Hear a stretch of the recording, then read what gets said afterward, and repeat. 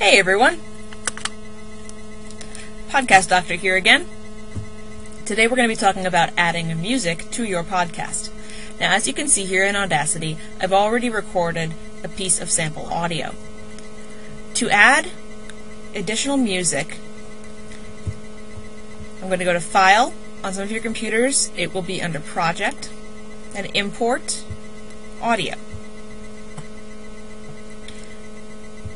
Here you can see in My Music, My Recordings, which is where I keep everything for this show, I've got a Podcast Doctor folder, and here I've got a piece of theme music that I recorded using GarageBand on the iPad.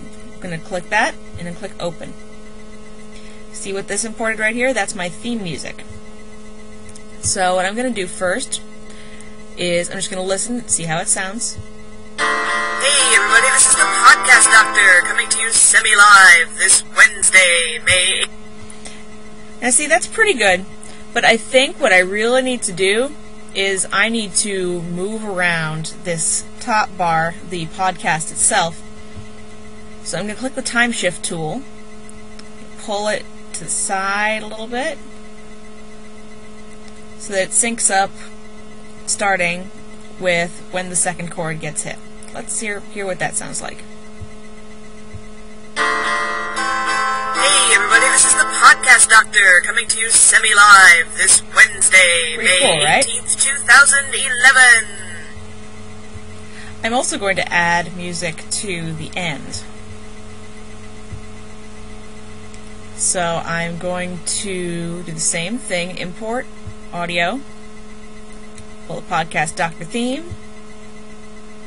You can see here it's at the beginning again. So again, time shift tool, click and drag.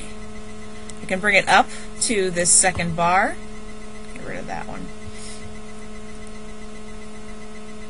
I can just have it play at the end. So let's hear what that sounds like all together. Hey everybody, this is the Podcast Doctor coming to you semi-live this Wednesday, May 18th, 2011. Awesome, right? So, we're all done there. I'm going to export that. Show you what that looks like. Export. And save it as an MP3. I'm going to save it in my Podcast Doctor folder as sample podcast. Save that.